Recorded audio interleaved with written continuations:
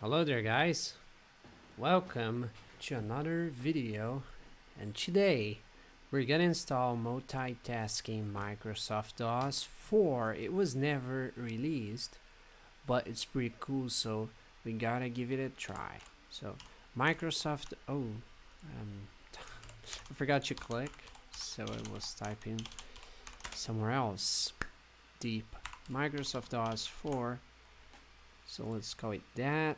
We can go with that BIOS. Let's get a faster CPU though, just in case, and more RAM. After all, we're gonna multitask.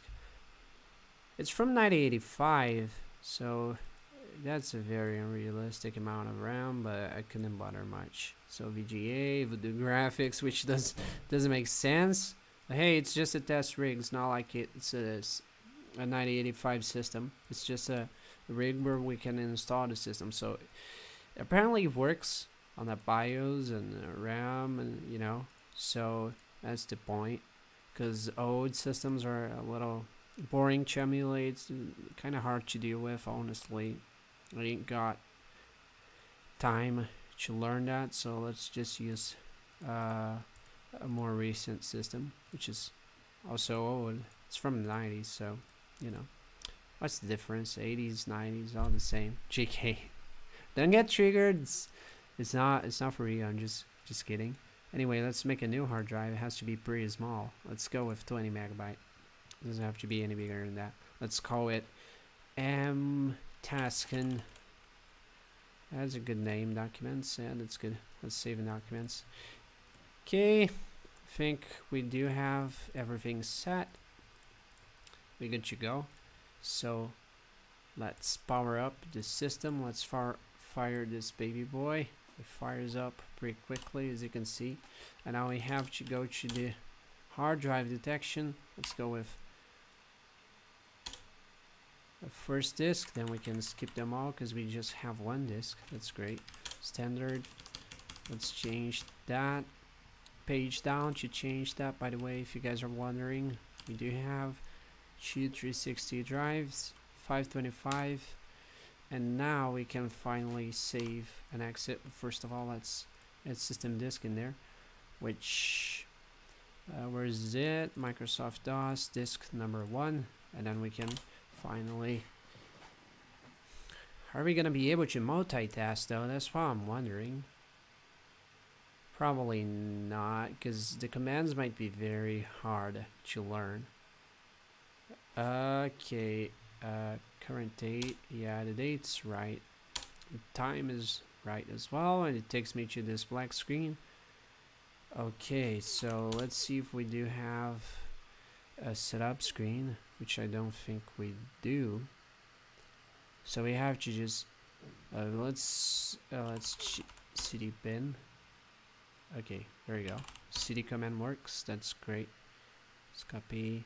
Check disk, swapper, format fdisk. Let's use fdisk to make a partition.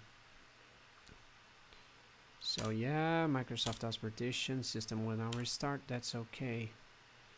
I don't mind it restarting. Not at all. So let's wait. It's gonna ask us. Oh yeah. Okay, that's right. Now we can just go cd bin, and it does take us straight to the bin folder where we can finally format C. It's gonna ask if we want to format. Yeah, I want to format. Let's see how long it's gonna take. As you can see, CPU is not being a bottleneck anymore as it was in previous video. It was a nightmare with 25. Now with twice as much, it just went very fast. So I know how am I supposed to install that. I'm just gonna assume it's just like with Microsoft DOS 2 and 3, which has no setup screen. It has to be done manually, which I can do. So let's do sys C and see if it works. Apparently, yeah. There you go. So the commands are the same, which is pretty decent. So let's make a DOS folder. Now we're gonna copy the files in there. Make sure it's all DOS.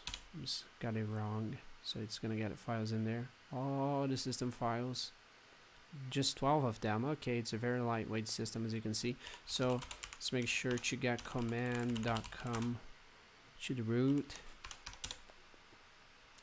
There you go. All right, one files.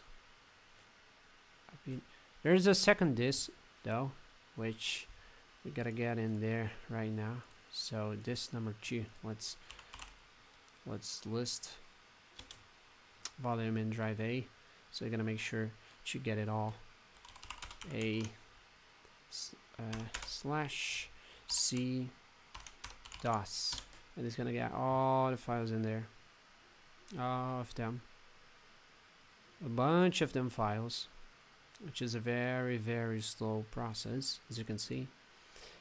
And now I assume it's installed. I could be wrong. It's there. I'm so used to Linux. Okay, so we have a DOS folder. Oh, there you go. Directory. The files are in there. So I'll assume it's all set. I could be wrong. We're about to figure out that together. So fingers crossed, we're gonna get the disk out, and we're gonna perform a hard reset. So fingers crossed, and let's just hope for the best. Is it gonna take us straight to multitasking Microsoft DOS? It does. We have Microsoft DOS 4.0 installed. Look at that. Ain't that the most amazing sight ever? Command cannot find a hard error handler. So that's we got a few files missing. Maybe it's because the system's a beta and it never got released. It was something that was gonna be pretty big, but Microsoft was like, holy shit, we don't need multitasking, we need Windows.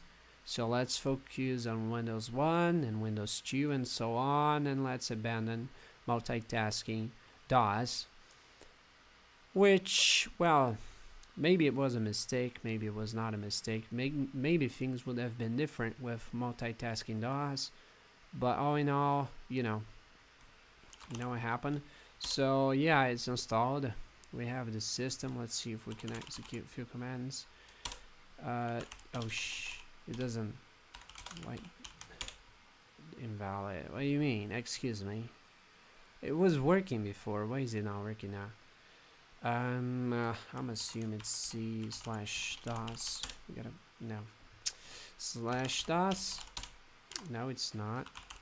Great.